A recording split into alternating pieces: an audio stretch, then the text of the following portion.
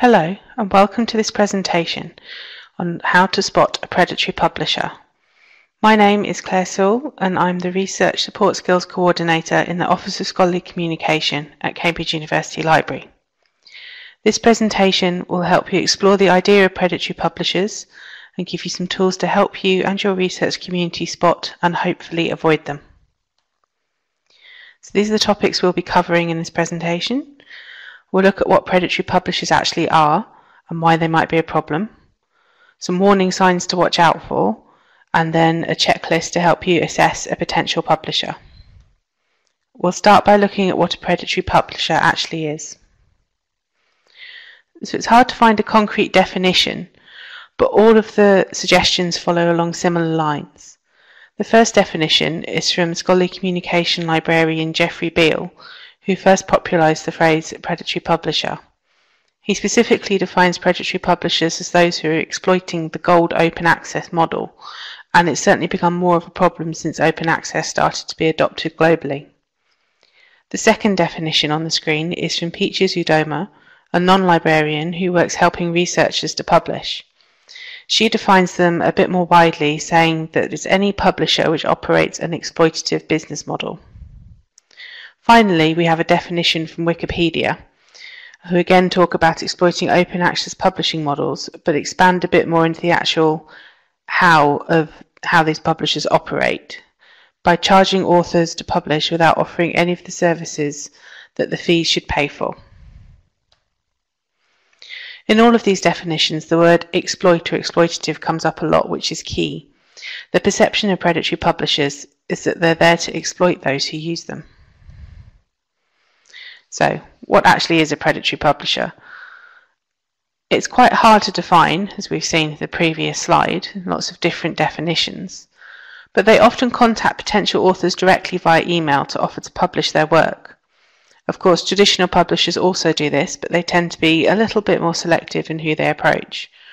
Predatory publishers have access to lists of potential authors from university websites, repositories, various email lists, and they just randomly spam people, usually not long after they've started to publish and their name is starting to become known. These publishers will charge to publish your work, and they call this an open access charge, but really they don't provide any of the publication services that the author would expect to get for paying that charge, so things like peer review, quality assessment. We'll look at that in more detail in a moment. Essentially what they are is a type of vanity press because the author is paying to have their work in print or indeed digital copy. The problem really is that they're not always upfront about what they are and what their services are, so the authors think they're publishing through a traditional legitimate academic route. A lot of researchers often get confused about the differences between open access publishing and predatory publishers, so it's worth just pausing for a minute to have a look at that. The open access publishing model charges a fee to make work accessible. In part, this covers the sort of lost revenue from people not taking out subscriptions to a journal or buying a physical copy of a book, but it's also to cover the cost of publication services, so things like peer review, editing, proofreading. Predatory publishers just take that money and publish something as it is, as they get the manuscript, so the author is essentially paying for services that they're not receiving. We've talked a lot about peer review so far, so why is that so important? Essentially, it's there to check the quality of the research being published. Without it, you get low quality research slipping through to the publication stage. Predatory publishers often offer really quick turnaround times, which can sound really attractive if you're trying to get something out there, but mean that anything that gets published as long as the fee is paid. As a result of this, poor research is published and essentially legitimised, which is the opposite of what's supposed to be happening with the research that's been through a proper peer review process.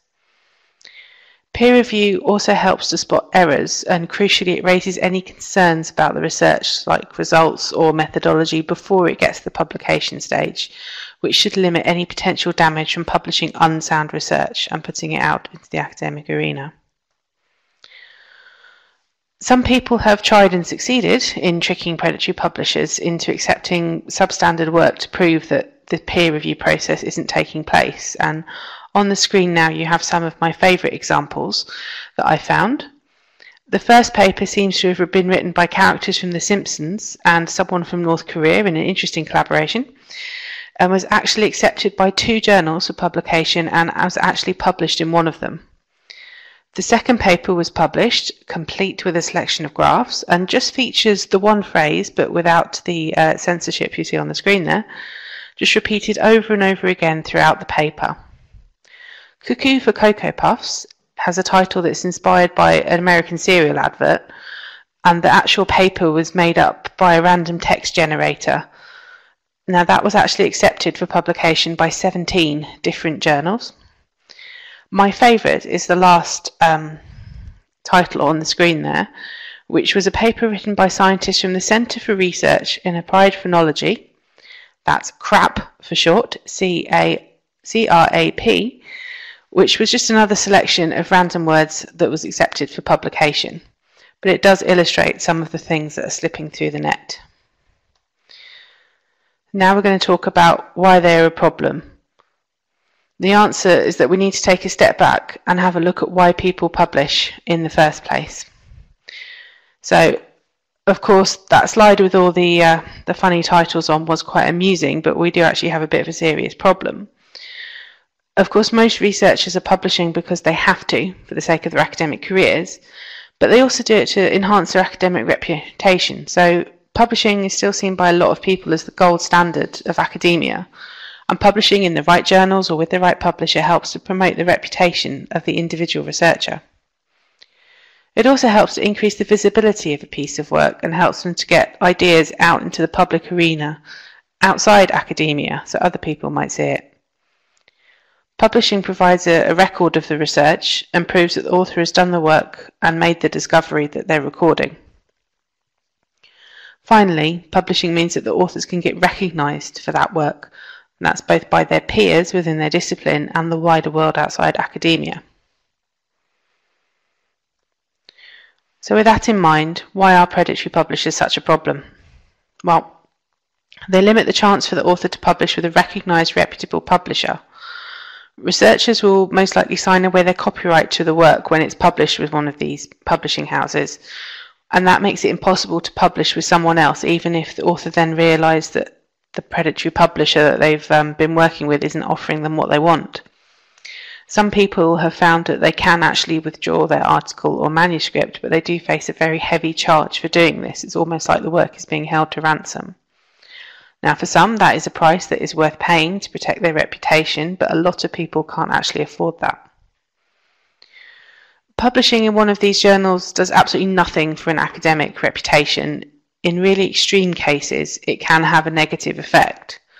So even if the individual work is sound, perfectly fine, potentially it's sitting next to a work that's substandard or even wrong, or even one of those silly examples that we saw earlier.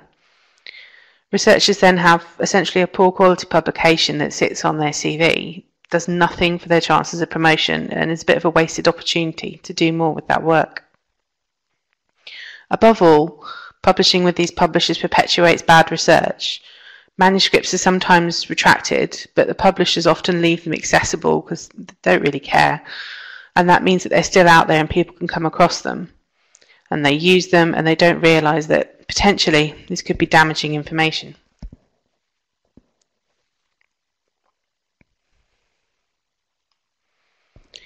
However, in some circumstances, you can see that this type of publishing is actually a legitimate business model.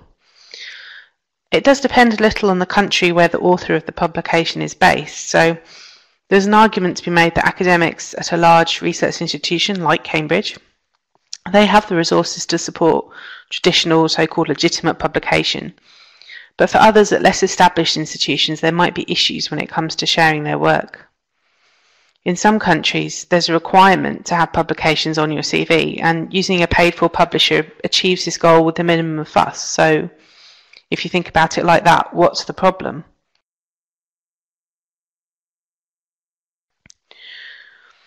Different reward systems actually lead to different behaviours. So as with the first point, if all the author is aiming for is publication, then what's the harm in paying for it? They're guaranteed to be accepted, so they don't have to waste time submitting to different journals, waiting for that rejection letter, and they can just get their work in print, which is what they want. If that's all that they're after, then does it really matter how they're getting there?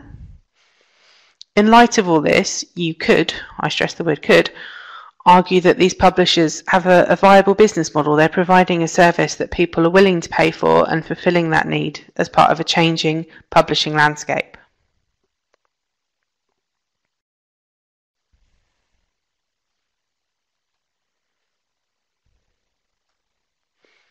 I just want to take a moment to touch on predatory conferences as well. So some of these publishers are branching out into offering actual face-to-face events, and the model for these is sort of the same as their publishing model. They'll approach a potential speaker with a really flattering email, ask them to be involved either as a speaker or a session chair, with the promise of working with some of the most respected figures in the field of study. Obviously, this is really flattering, especially if you're at an early stage of your career and you're looking for experiences for your resume. The problem really is that these companies are just in it for the money, and they don't really have any interest in furthering knowledge. The attendees might well, but the companies that organise these conferences don't. As a result, they've got little or no selection process, and the attendees and speakers actually pay a lot of money to attend. So I've heard of people flying from America over to China, vice versa, all around the world. It's cost them a lot of money, which often has to come out of their own pocket, and they don't really get anything from it. There are also reports that these companies hold as many as 6 concurrent conferences in the one hotel at the same time, so it makes it a little bit of a squeeze and doesn't really say that they're in it for academic merit, but more in it for the money. So this next section is going to look at some of the basic warning signs that should send up a red flag with any publisher that you might be approached by. So these publishers actively solicit content, usually via email. So it's important to watch out for an overly flattering tone. They really are just trying to appeal to your ego if they tell you about, the wonderful job that you're doing and how eminent you are in your profession. They're trying to flatter you into accepting. If the publisher covers everything from biology to baking, then you should probably be a little bit wary. Most journal publishers focus on a couple of interconnected areas. So if they cover a really, really wide range, it might be a sign that they're just looking to maximize their profits rather than publish serious research. Any fees that the author has to pay as part of the publication process need to be made clear up front. If an author starts the publication process and the publisher then starts asking for extra fees, then that's the time you should start to get suspicious. Finally, be wary if the publisher is promising you a really fast turnaround time. So proper peer review and preparation takes some time. So if the publisher offers to have something published in maybe a couple of weeks, it's likely that they'll just be accepting a manuscript as is and you won't be getting the proper service you're paying for. What follows now is a checklist of some things to think about if you or one of your researchers suspects that they've been approached by a predatory publisher. It's important to remember not to rely on any one of these factors in isolation, but use them as a group to help build up a picture of the publisher that you're working with. So first off, think about transparency. Think about if the publisher is generally open about their practices. Do they share their location, their contact information, mission statement? Is that readily accessible on the website? It can also be worth using Google Maps to get a street view of the registered headquarters, as I have come across cases where the registered headquarters turns out to be a suburban bungalow, which is perhaps not what you would expect from a multinational publisher, and that might throw up a big red flag. Think about if the publisher covers that wide range of topics or if they're focused on one particular area, because, as we've just said, publishing on a wide range might indicate that there's a desire to make money rather than promote good research. Check if the invitation to publish has come from a named person and that they're addressing you correctly. So if you are a doctor, are they calling you doctor? If you're not a doctor, are they calling you doctor? And check that the email address is official and not something generic like a Gmail or Yahoo address, because if it's an official publisher, it should have an official type address. You can look for mistakes in spelling or grammar as well, but do be aware that these publishers might employ people for whom English is not their first language, so give them the benefit of the doubt in some circumstances. Author fees need to be clearly explained and easy to find on the publisher website. Remember to look at fees that might not always be explicit, so always read the small print to see if the author is expected to do anything. So, for example, purchase a certain amount of physical copies of the book as a condition of publication. These are all hidden fees which come up later that you might not be aware of upon signing a publication agreement. The publisher again should be upfront about the rights that the author will retain after publication, especially if they claim to be publishing open access. Check if there's a Creative Commons or other type of open license that will be applied to the work, which will make it shareable and usable. And check that the copyright policy, particularly of journals, complies with any funder requirements that the individual researcher might have. So if the funder requirements specify that something has to be shared in a certain way, will the copyright agreement with this particular publisher allow you to do that? The process of peer review needs to be clearly described and again easy to find on the website, and it really needs to go into enough detail to make the author feel confident that a thorough review will be carried out. You need to be wary of the really fast peer review turnaround times. Good peer review requires a little bit of thought and often by very busy people. So if the publisher is telling you that it can be done in a couple of working days, that's quite unlikely. It's either going to be really shoddy peer review or more likely no peer review at all. If the journal claims that it has a certain impact factor, then it's a good idea to check with other sources, independent sources, to see if this is correct, as some tend to use a sort of high impact factor to encourage publication when really they've just plucked a number out of thin air. With the editorial board, again, this information should be easy to find online. You need to check that there is one person listed as the named editor-in-chief as well as all the other board members, because that editor-in-chief has overall responsibility for the publication.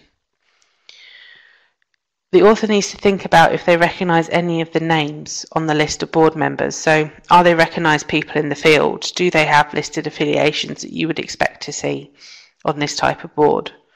Or are they new names that you've never really come across? Again, you don't know everybody in your field, so it might be that they are just new names to you, but it's something to bear in mind. It can be worth checking if the people listed actually know that they're on the board. Some of the more unscrupulous publishers have been known to sort of take names of experts without permission, put these up on their website and claim that these people are involved with the journal when they're in fact not, and these people have absolutely no idea until someone contacts them.